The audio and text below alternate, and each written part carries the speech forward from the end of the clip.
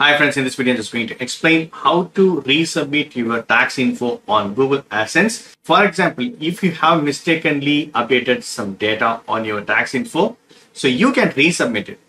So for that, right, you need to log in with your Google AdSense account and then go to payment sections. Under payment sections, right, just tap this manage settings. You can see this here, that states tax info. Here I need to tap this edit button. So here I need to click on this manage tax info. If you have already submitted, you will have this option submit new form. So you need to click on the submit new form.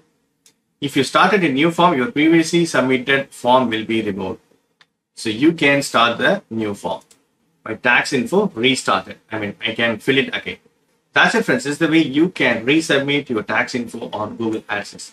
That's it, friends. Hope this video is very much helpful. Thank you so much for watching. Please put comments and feedbacks in my forms. Thank you. Bye, friends, and take care.